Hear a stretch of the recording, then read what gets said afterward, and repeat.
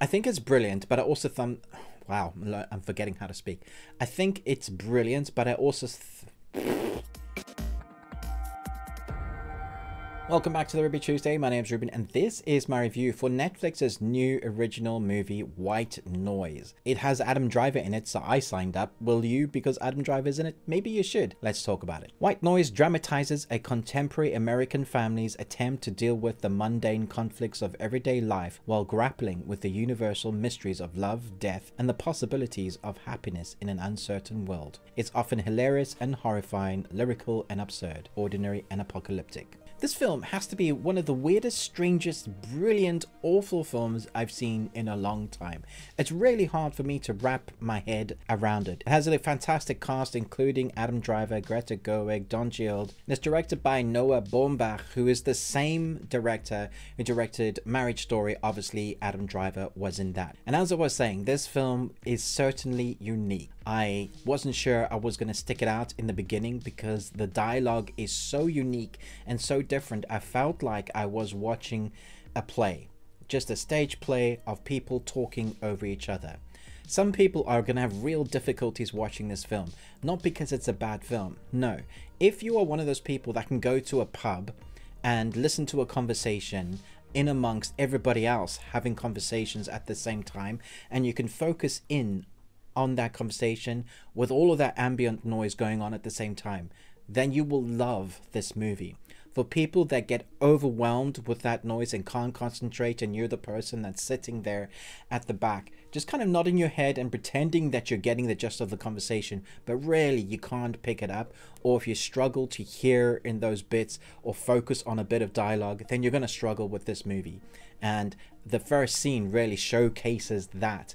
We have this family unit, daughters and sons, wife and father. They all come down and they're having conversations with each other, various family members at the same time. One conversation will be talking about the weather or what's going on with school, what's going on with work, what they're eating, what their dietary requirements is, and all of that is flying over each other this way and that way, left, right and center, and my brain is frazzled as I'm watching. I'm trying to concentrate on a particular conversation that is happening, and then we'll be jumping into another. Now sometimes it focuses and it allows you, the filmmaker at least, the director, allows you to follow that conversation as it zooms into another part of the room, and then I can breathe a sigh of relief. But a lot of the time you're getting these conversations that are overlapping on each other, and my brain is really struggling to pick up what's going on. And then the themes of the movie is about death. It's a big theme of this film, death, and how we confront that, or whether we try not to confront that.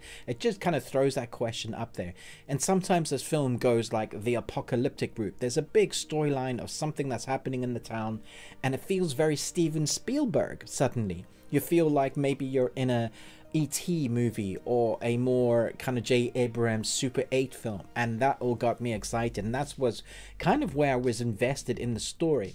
But underneath, you're kind of watching a very indie, artsy Wes Anderson film with this quirky dialogue of people talking over each other about life and death and love and marriage and all of the things that make life go, what makes a family life. That's what this film is. It certainly is one of the most unique films. I think some people think it is brilliant, but I also think some people will think this is absolute nonsense and contrived rubbish. I get it, and I understand both arguments. It is based or adapted from a book. It's not based on a real life story. I've seen some people going, was this based on a true story? No, this is based on a book, a very celebrated book.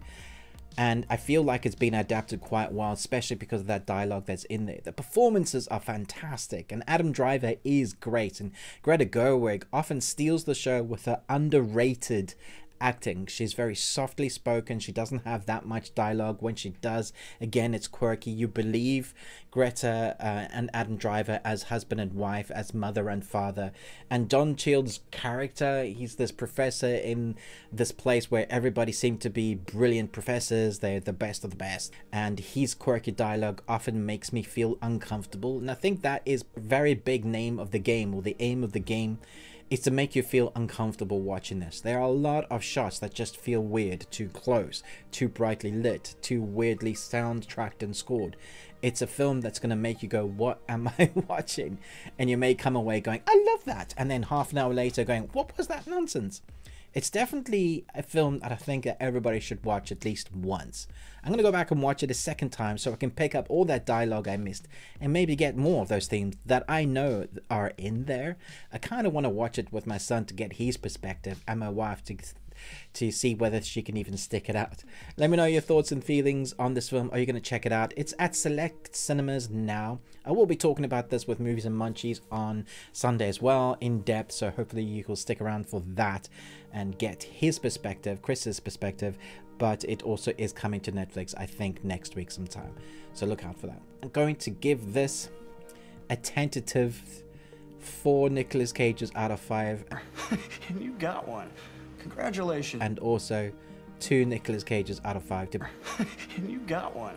Congratulations. Depending where I'm thinking at the time on the lens. It keeps going like that.